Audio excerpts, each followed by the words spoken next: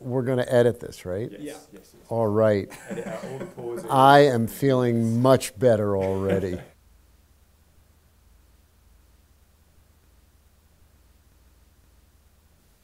I think business is really the most powerful force in the society today.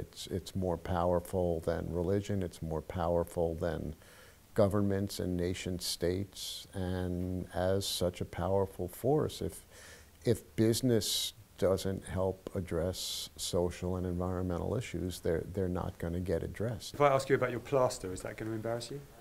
Yeah.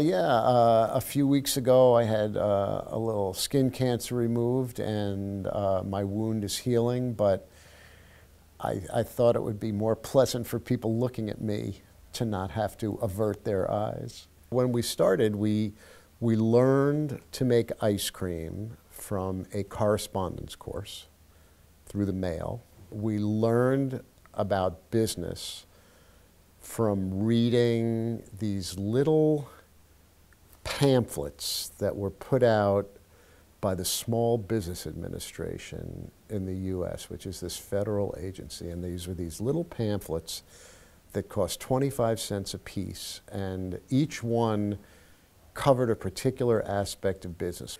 As with many startups, we were underfunded. We had a lot of energy. And we had each other, but you certainly need help along the way. One or the other, okay. So, money or meaning? Meaning.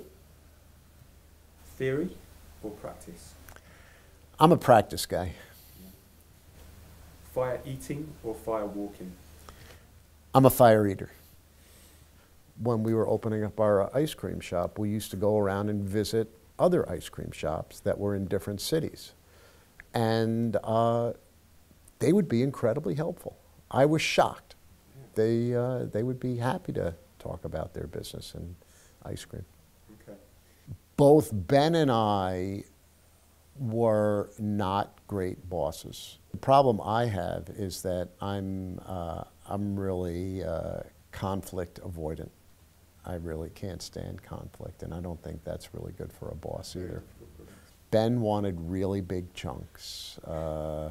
He felt like, well, he wanted big chunks, but he also contended that the majority of the people also wanted big chunks.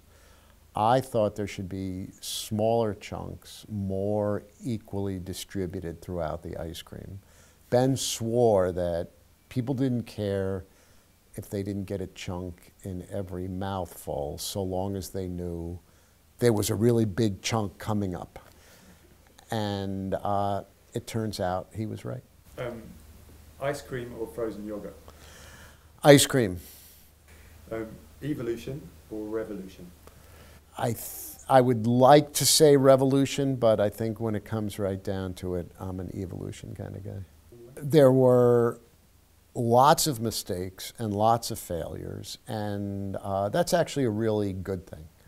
Anytime you're trying new things, anytime you're innovating, you're going to be making mistakes. I think it's bad policy to try to not have mistakes. It just means that you're not trying enough new things.